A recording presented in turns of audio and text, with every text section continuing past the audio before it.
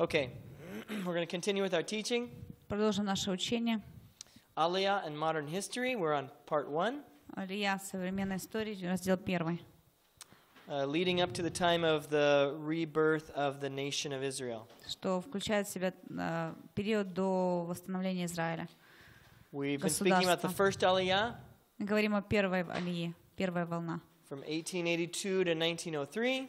С 1882 по 1903 года. We spoke about Yehuda Pinsker. Мы говорили о Иуде Пинскере.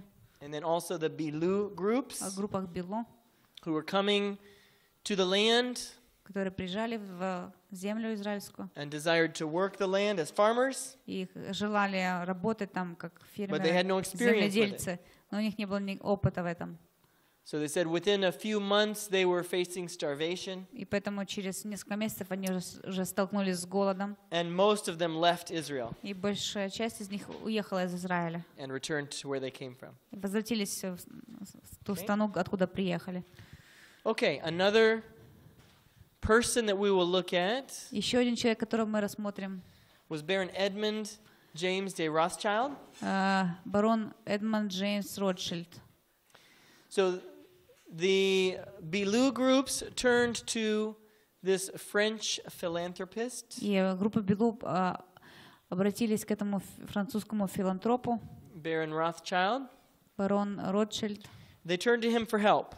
Чтобы он им помог. And he provided the funds in order, the money, to create a wine industry in Palestine. И он обеспечил финансы для создания винной индустрии в Палестине.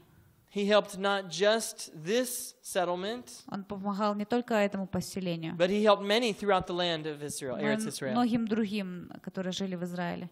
In 1886, construction began on the Rishon LeZion winery. В 1886 началось строительство винных заводов Ришон Ле-Цион, And eventually it became a successful wine exporting enterprise. которые в конечном итоге стали успешной индустрией по экспорту вина. So thanks to his help, many of the settlements were able to continue in the land. И благодаря его помощи многие поселения все так же смогли выжить и остаться в Израиле. And then we also want to look at, of course, Theodor Herzl. Также Теодор Герцель мы рассмотрим. This was the period that he began speaking about his Zionist ideas. Именно тот период, когда он начал говорить о своих сионистских идеях. Herzl was known as the visionary of the state. Он был провидцем государства. He lived from 1860 to 1904. Он жил с 1860 по 1904 года.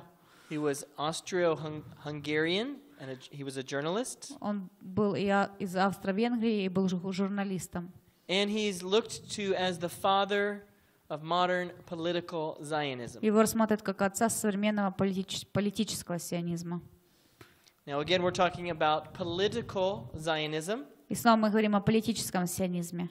Religious Zionism had been around a long time. Потому что религиозный сионизм уже долгое время существует. But not so much of looking for a state. They weren't the religious were not looking to establish the state of Israel. Но религиозный сионизм не искал создания государства Израиль. Because they believe that only Messiah can start the state of Israel. Они верят, что только Мессия может образовать государство. And if we try to do it, it's just going to create a big problem. И если мы попытаемся это сделать, это приведет к проблемам. So Herzl was the one who really started the political Zionism. Поэтому Герцель был тем основателем политического сионизма. Okay, working for a Paris newspaper, Herzl wrote about the Dreyfus affair. И работая еще на парижскую газету, он писал о деле Дрейфуса. Okay, I want to read a little about his life. Я немного хочу прочесть о его жизни, из его жизни. In 1892, he began to work for this newspaper. Начал работать на эту газету в 1892 году. It was called the New Free Press in Vienna. Называлась новая свободная пресса Вены. And that's when he was sent to Paris as its resident correspondent. И оттуда его отослали в Париж как корреспондента. He was very skillful writer. Он был очень искусным писателем. And this was the most important newspaper in Vienna. И это была самая главная газета Вены. In his early years, he believed in assimilation as well. И также в ранние годы он тоже верил в ассимиляцию. Just as Pinsker did. Так же, как и Пинскнер. In his early writings, he wrote almost nothing about the Jews. И в своих ранних трудах он почти ничего не говорил о евреях. He also believed that assimilation was what was best for the Jews. Также он верил, что ассимиляция — это самый лучший вариант для евреев.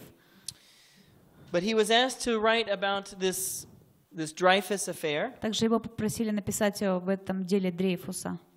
In 1894, В 1894 году a Jewish captain of the French Jewish captain, Альфред Дрейфус, французский командир, he генерал, was accused of spying for Germany. был обвинен в шпионаже за Германией. But there was very little evidence to say this. Но совсем не было доказательств для этого.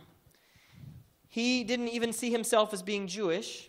Он даже сам себя не рассматривал как еврея. He saw himself as a Frenchman. Он думал о себе как о He was a французе. captain. Он был генералом. He fought for France. Он сражался за Францию. But it soon became obvious that the reason he was accused was simply because he was Jewish. Но вскоре стало ясно, что его обвиняют только потому, что он еврей. And it was Herzl's duty to write about the story for the Viennese paper. И на Герцела была возложена обязанность рассказать об этом деле в Венской газете. And he was supposed to write about its effect on public life in France. И он должен был это рассказать в разделе газеты как общественная жизнь во Франции. When Dreyfus was pronounced guilty, Когда Дрейфуса обвинили, they held a ceremony. И была церемония, And very dramatically stripped him of all of his honors. и это было драматично, так что превселюдно забрали все у него медали, все его регалии. And marched him out in dishonor and disgrace. И как обесчестили его, выгнали из And then комнаты. he was banished to a remote island. Его отправили на отдаленный остров, Where his health deteriorated. где у него состояние здоровья ухудшилось. Eventually, they found the person who really was guilty of treason. И в конечном итоге нашли наконец виновного человека в обмане, в But he was not guilty. He was not предательстве. Jewish. Но тот человек не был евреем, So they released him, поэтому Дрейфуса отпустили. and they kept Dreyfus. They kept his sentence. И He still had to serve his banishment to this island. все еще Дрейфус должен был находиться в ссылке. But they reduced the number of years. It wasn't for life. Сократили количество лет, и уже не было пожизненная ссылка. And once he did leave the island, he died shortly after that. И сразу после того, как он уехал с острова, он умер. But the whole event started riots in France. Из-за этого Or события demonstrations, rather. начались демонстрации. And masses of people would come out and start chanting, "Death to the Jews! Death to the Jews!" По всей Франции люди начали выходить и кричать: «Смерть евреям! Смерть евреям!» And so when this happened, it had a very strong effect on Herzl. И когда это произошло, это очень сильно повлияло на Герцеля. He realized that assimilation would never work. Он понял, что ассимиляция никогда не поможет. And so he wrote his famous book. Поэтому он написал свою любимую книгу. Okay, we can advance the slide. He wrote his book, The State of the Jews. Под названием «Государство евреев», And in this book, he wrote out a very specific plan. в которой он детально описал план, And how to start the state of Israel. каким образом начать государство Израиль. And it was originally written to the Rothschilds. Первоначально книга была написана для Ротшильда. Remember, Baron Rothschild was the one who financed the settlements in Eretz Как вы Israel. помните, этот барон Ротшильд финансировал поселение в Израиле. So he wrote this as a proposal to the Rothschilds. Потом он написал эту книгу как в качестве предложения для Ротшильда. And he was very specific in this book. И он очень много деталей указал в книге. It was a detailed plan of how they could start a new state. Подробный план того, как можно начать новое государство. Okay, you can advance. Okay, here is shortly after that, in 1897, he called the first Zionist Congress. И в 1897 году он созвал первый сионистский конгресс This was in Basel, Switzerland. в Базеле, Швейцария. And he basically formed a parliament for the future state of И Israel. таким образом сформировал парламент будущего государства Израиль. Here's a photo from that Congress. Это фотография с того конгресса. And Herzl was a very remarkable man. И Герцель был очень выдающимся человеком. And he was not the first to state these ideas. Он не был первый, который эти идеи выдвигал. But he was the first one that really promoted in a way that everyone could take hold of it. Но он единственный, который так это продвигал, что все поддержали. And so he himself, in his book, he said, "I'm not presenting new ideas." И сам в своей книге он говорит: я новые идеи вам не But he передаю. put together a plan. Но вместе он разработал и предоставил план. And he, as I said, he was a remarkable man. И как я сказала, он был выдающимся человеком. And there were certain aspects of his character И были некоторые аспекты в его характере, that brought him to the forefront as the leader of Zionism. в результате чего он стал одним из лидеров сионизма. There were three character qualities in particular. В частности, 3 качества характера. One is initiative. Первое — инициативность. He had initiative У to него была start the process. инициатива, чтобы начать процесс. Initiative can be described as recognizing what needs to be done and doing it. Инициатива — это знать, что надо сделать, и делать это. It's taking the leading action Или также взять ведущее положение, and ведущее not waiting место. for others to ask or to lead. И не ждать, пока другие попросят или начнут действовать. And that's exactly what he did. Вот это он и сделал. You know, in America, we have a famous tennis shoe, the Nikes. У нас I don't есть know if you have it here. кроссовки Nike, известные check очень, mark. с таким галочкой Their такой. famous slogan is "Just do it." И у них слоган, девиз — это «просто сделай это». I don't know if you've heard it here, Слышали ли вы этот девиз здесь? but this is initiative. Но это и есть инициатива. People had been talking about a homeland. Люди говорили о родине, People had been wanting one, хотели обладать but he ею, did it. но он это сделал. As we mentioned, he called the first Zionist Congress in Как мы 1897. Упомянули, в 1897 он созвал первый сионистский конгресс. Now, you talk about chutzpah. Мы говорим о хуцпе. Can you imagine Можете ли себе представить establishing a governing body for a state that is not even created yet? создать правительство для государства, которого еще нет? He had vision, У него было видение. and he would go around the world and contact people and invite them to come. И он ездил по миру и контактировал, приглашал их на этот конгресс. He says, after the convening of the first Zionist Congress, И после проведения первого сионистского конгресса he wrote in his diary, он написал в своем дневнике: "I thus created this abstract entity, таким образом я создал эту абстрактную сущность, which is therefore invisible to most people. поэтому она невидима для большинства людей. I created in Basel." Я создал ее в Базеле.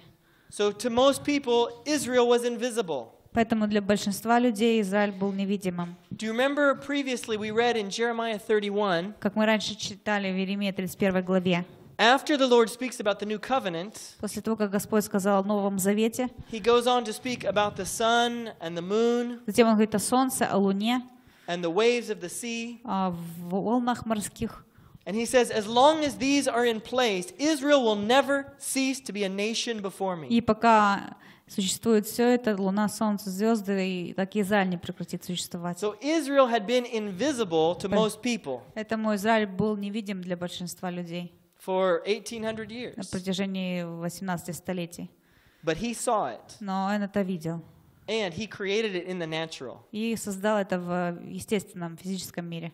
Okay, so his first character quality was initiative. Первое его качество. Secondly, was persuasiveness. Инициативность. Второе — это убеждительность. He understood people. Он понимал людей. He understood how to motivate them. Он понимал, как мотивировать их. He understood how to get them to lay hold of the vision. Он понимал, как им передать видение, чтобы они согласились с ним. Again, quoting from his diary. И снова цитируя из его дневника. At the end of the convention, в конце того конгресса, he said, "I gradually pushed people into the mood for a state." Я постепенно пододвинул или придвинул людей ближе к пониманию создания государства. And I produced in them the feeling that they themselves were the National Assembly. И я произвел в них ощущение, что они являются национальным собранием или национальностью. One of my first practical thoughts И одна из моих практических мыслей was that one should have to attend the opening session in white tie and tails. In a tuxedo. They would have to come to the opening session in a full. Can you flip back to the picture of the slides? I don't know if you can see it. In a tuxedo with Я убедил во фраке, убедил всех прийти на это собрание, на этот конгресс во фраке, в смокинге, очень формально и очень так помпезно. So he required everyone to come that way. Так он, такое требование он выдвинул для всех. He said, "This turned out splendidly." И он говорит, это было просто роскошно. Being all dressed up makes most people haughty. И когда все одеты так классно, то все чувствуют себя важно, напыщенно. In his diary, he speaks about one of the leading people showed up without the tails. Также он объяснил, что один из людей пришел без смокинга. And he spoke to him privately. И он лично с ним поговорил. He said, "I'm sorry, but we really must have you come all dressed up." Извините, на самом деле мы хотим, чтобы вы пришли разодетые. And he insisted that he go home and change. И настоял, чтобы тот вернулся домой, переоделся и возвратился. Because he was so important to the event. Потому что вы настолько важны для этого события. We really need you to be here. Мы на самом деле нуждаемся в том, чтобы вы были здесь, были одетыми. So he understood people. Потому он понимал людей. And he managed to bring them together. И у него получилось собрать их вместе. These were Jewish people with many different views. И это были евреи с всевозможными взглядами. Some were religious. Некоторые были религиозными. Some were socialists. Некоторые были социалистами. Some didn't know what they were. Некоторые даже не знали, кто они. They often did not agree. И часто они не But соглашались. he managed to bring them together. Но у него получилось их собрать вместе. And to cause them to think of themselves as the governing body of Israel. И заставить их думать о себе так, что они являются правительством Израиля. He was an amazing man of vision. Он был удивительным провидцем. Which brings us to our third character quality. И это подводит нас к третьему качеству характера. And that is vision. И это видение. Perhaps more than any other quality, this is what set Herzl apart. Возможно, более чем другое качество это его выделило. He was one who didn't just dream about what could be. Он не просто мечтал о том, что может быть, что могло бы быть. Or just talk about what should be. Или же просто говорил о том, что должно быть. But he spoke to the people as what must be. Но он говорил о том, что должно быть. As far as Herzl was concerned, the Jewish state was not just something to hope for. И в отношении, как Герцель это представлял, что Израиль это не то, о чем следует надеяться, but it was an inevitable reality. It was something that must occur. Что это не просто надежда, но это неизбежная реальность, и что она воплотится, это произойдет. In his famous book, The Jewish State, в своей известной книге «Еврейское государство», he said, "I believe that a wondrous generation of Jews will spring into existence." Я верю, что в этом поколении произойдет чудесное поколение евреев. The Maccabeans will arise again. И снова появятся Маккавеи. Let me repeat once more my opening words. И еще хочу The Jews who wish it will have their state. Добавить, что евреи, которые желают этого, будут иметь свое государство. We shall live at last as free men on our own soil. И что наконец-то мы будем жить как свободные люди на своей земле. And we will die peacefully in our own homes. И мы умрем с миром или мирно в наших домах. And that's why he's the visionary of the state. Поэтому он является визионером, провидцем государства. Here's also quoting from his book. И вот еще цитата из его книги. He said, "Are the sufferings of the Jews not yet acute enough?" Разве недостаточно еще страданий евреев? We shall see. Мы увидим. It was very prophetic. Это было очень пророчески. There was much suffering at that time. В то время было много страданий, But the worst was still to come. но наихудшее все еще было впереди. And it took the Holocaust to bring it about. И еще предстоял Холокост.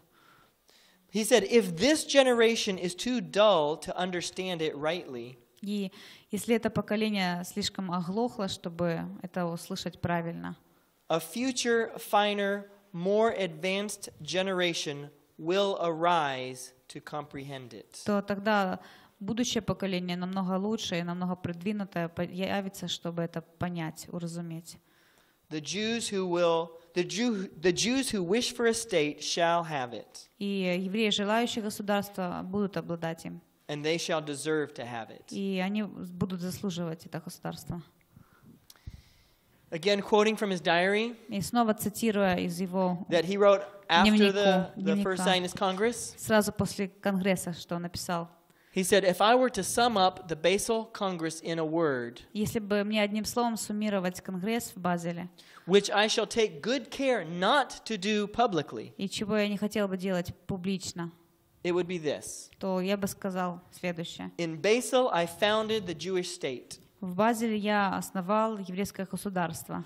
This is in 1897. И это в 1897 году. As far as he was concerned, he founded the state. Ну, в отношении, как он это предвидел, как он представлял, он основал государство. He said, if I were to say this out loud today, Если бы мне сказать это надо сегодня, громко, I would be answered by universal laughter. то мне бы все засмеялись, весь мир бы засмеялся. Perhaps in 5 years, И, возможно, за 5 лет, at all events in 50 years, и за все события за 50 he лет, said, everyone will recognize this. за 50 лет каждый это признает. Now, he said that in 1897, И это он сказал в 1897 году. and in 1947, И в 1947, 50 years later, 50 лет спустя, the UN passed a resolution to establish a Jewish homeland in Eretz Israel. Объединенные Нации издали этот указ об организации государства Израиль. In his book, he said that he will probably not live to see its fulfillment. И в книге написал, что, наверное, не доживет до исполнения этого. And he was correct. И он был прав. He died in 1904. Он умер в 1904 году. He was only 44 years old. Ему было только 44 года.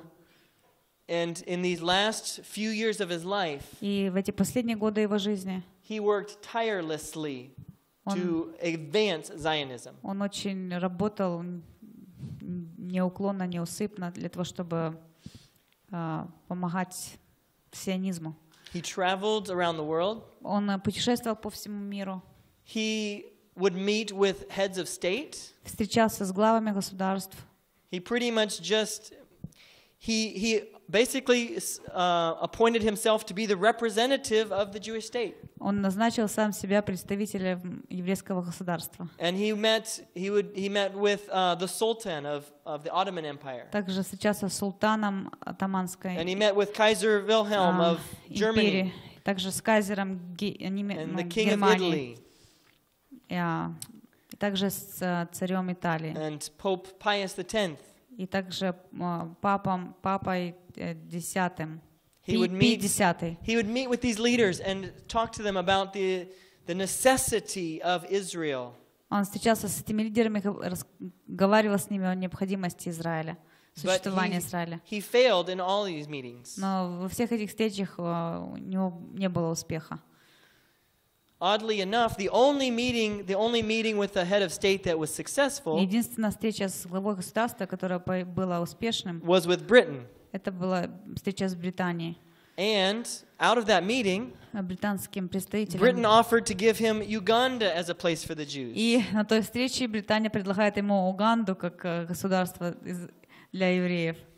And so he considered it. И поэтому он учел эту возможность. And he brought it to the next Zionist Congress. И принес этот вариант на следующий сионистский конгресс. And he promoted it. He said, "I think we should do this." И он даже поддержал эту идею, сказал, я думаю, что нам нужно остановиться в Уганде. Not as a permanent home. Ну, как не постоянный дом. But a temporary place until we can establish in the land. Ну, как временное место пребывания до тех пор, пока уже будет постоянное место жительства. And that came right at the time of the Kishinev pogrom. И это происходило во времена Кишиневского погрома. And so there was a need for a place for Jews to go. И возникла необходимость, нужда в месте, куда бы евреи могли уехать. But it was actually the Russian delegates of the Congress that refused to accept it. Но именно тогда русские делегаты Конгресса отказались принять такой вариант. They were so offended they got up and walked out. Они настолько обиделись, что встали и ушли. It almost split the Congress. И почти таким образом разделили Конгресс. Хаим Weizmann as well said no. Хаим Weizmann, также Хаим he refused it as well. тоже отказался said, no, от этого предложения, сказал, мы не примем этого. And so that plan fell by the side. И поэтому тот план был отложен. So Herzl was a man of great vision. И у Герцеля было большое видение. But he saw none of these things come to pass. Но ничего из этого он не видел воплощающимся в жизнь. As we said, he died in 1904. Он умер в 1904 году. And he died feeling like all of his work was a failure. И с чувством таким, что все его труды на смарку. He thought everything that he gave his life for was a failure. И думал, что все, за что он отдал свою жизнь, это полная неудача. But history shows that he was right. История показывает, что он был прав. And he's respected today throughout the world. И теперь его уважают во всем мире. As being the father of Zionism. Как отца сионизма. He had a vision. У него было видение. And he laid hold of it. И он ухватился за это видение. And I believe that the Lord wants more believers to rise up. Я верю, что Господь хочет больше верующих, that will walk in faith, которые будут жить and can с bring верой forth God's purposes in our day. И смогут воплотить цели Бога в наши дни. Okay, we can go back to the slideshow. Okay, so there's the picture. There's the picture of the Congress. It's a little hard to see. Фотография Конгресса, очень трудно ее видеть. But he had an amazing man. Он был удивительным человеком. Okay, let's advance. Okay, so we're going to summarize the first Aliyah. Мы подведем итоги первой Алии. There were 25,000 immigrants. Было 25 тысяч иммигрантов. Some say up to 35,000. Некоторые говорят до 35 тысяч. But about half ended up leaving and returning where they came from. Но половина из той цифры приехали в Израиль и уехали. Some of the famous settlers, or one was Eliezer ben Yehuda. Известные поселенцы Елизер бен Иуда. He came to the land in 1881. Он приехал в землю в 1881 году. Probably many of you are familiar with Ben Yehuda. Возможно, многие из вас знают, знакомы с Бен Иудой.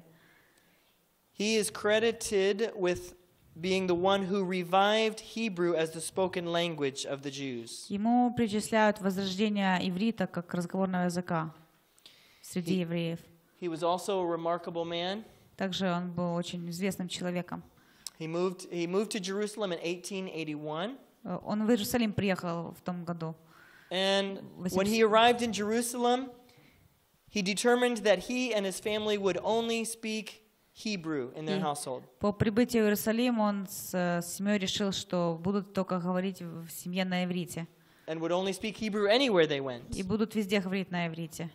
People thought he was crazy. И люди думали, что он сумасшедший. He would go to the store and only speak to people in Hebrew. Он шел в магазин и говорил с людьми только на иврите. And Jewish people could mostly understand. И Евреи понимали в большей мере. From their religious studies, they knew some Hebrew. Исходя из своих религиозных уроков, они понимали немного иврита. But it was a dead language. Но язык был мертвым. But he saw that this was the time of God to renew the Hebrew language. А он видел, что настало время возродить язык. He was very strict with this rule about only speaking Hebrew. Он очень был строг в этих правилах, говорить только на иврите.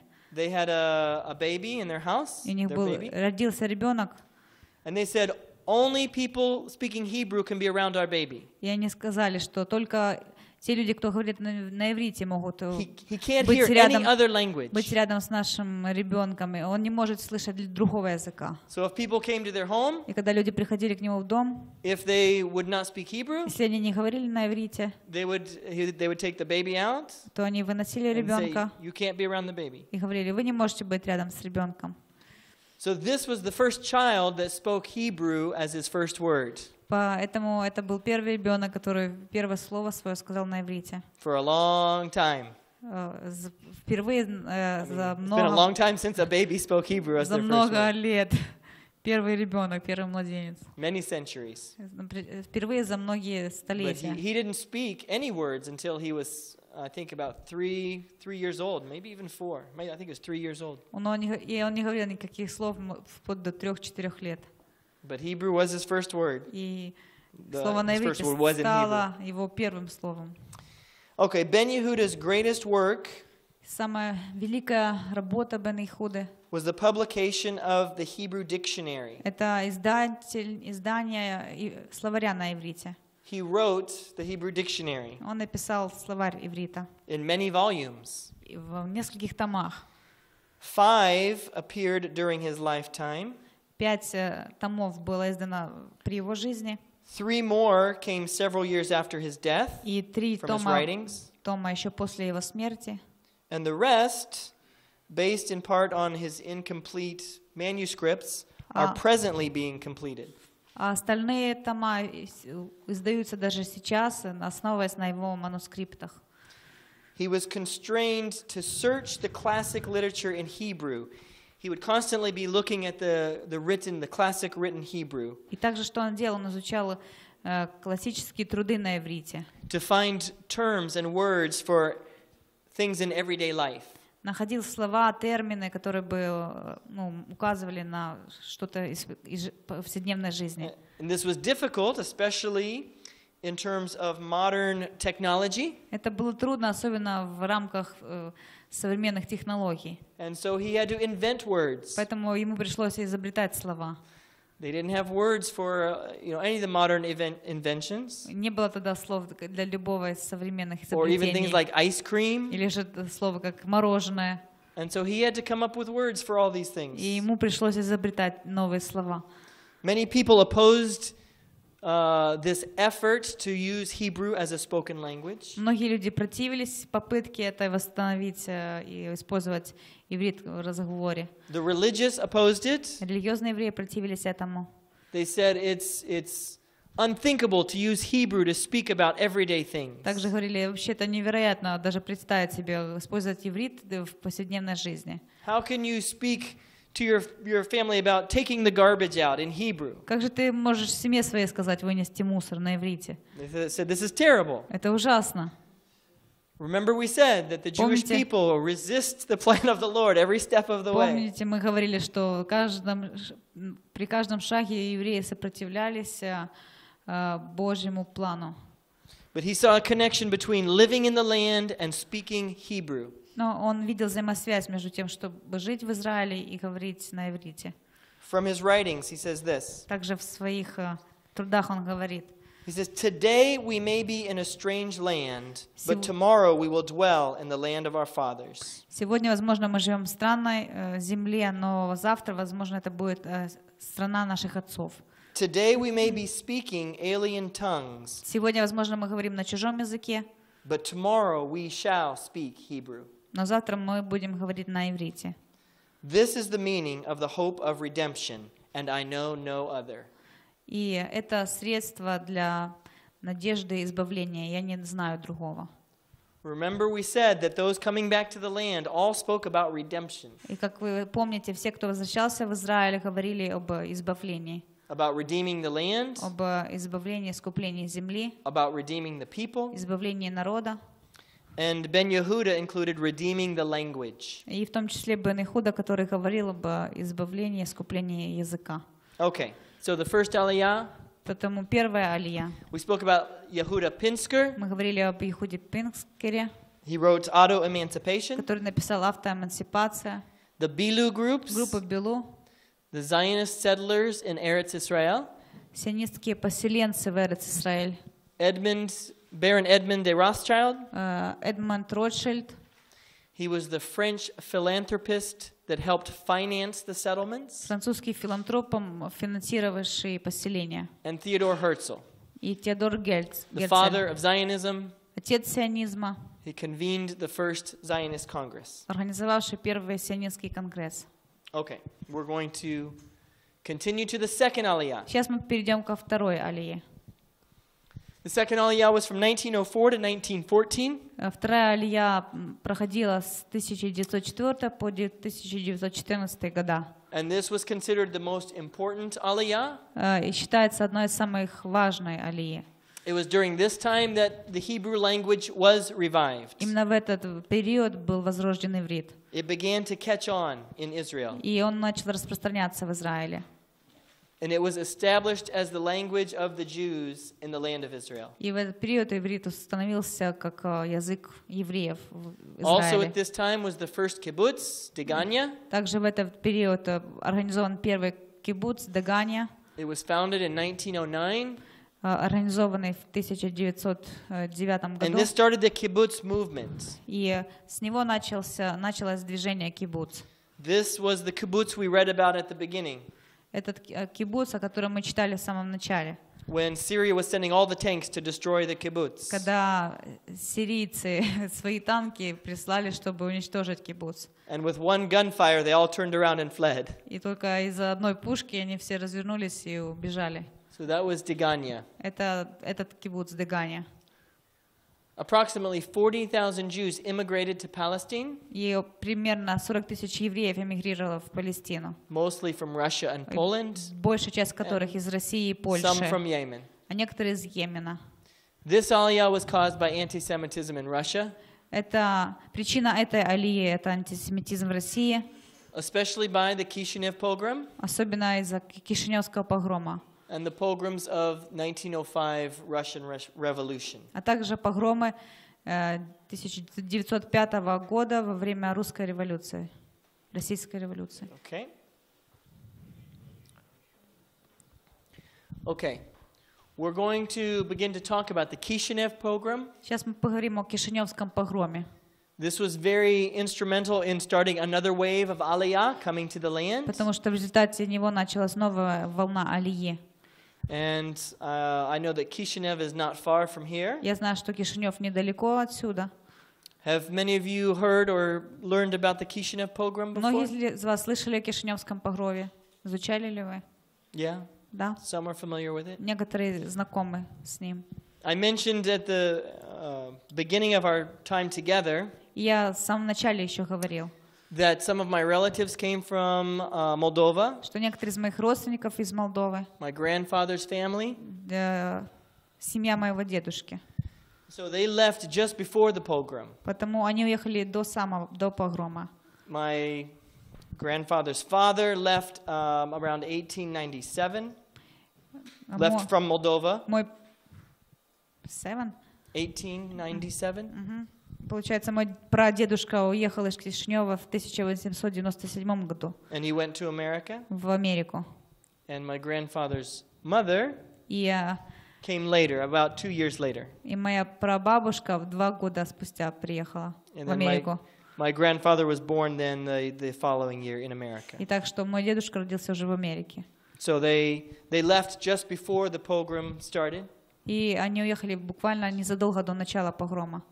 My great-grandfather's brother И брат моего прадедушки did not leave Moldova. Не уехал из Молдовы. And he died later, the time leading up to the Holocaust. И Он умер позже, уже в преддверии Холокоста. And we have some of our relatives that went to Israel. И некоторые из наших родственников переехали в Израиль. And they're there to this day. И они там до сегодняшнего времени. I just found out about a month or so ago. Только недавно узнал об этом. So I haven't had a chance yet to meet them. У меня даже не было возможности встретиться с ними. One of our relatives is actually a Holocaust survivor. А один из наших этих родственников, выживший из Холокоста. So we're going to take a break now. Поэтому сейчас мы сделаем перерыв. And when we get back, we'll talk about the Kishinev pogrom. И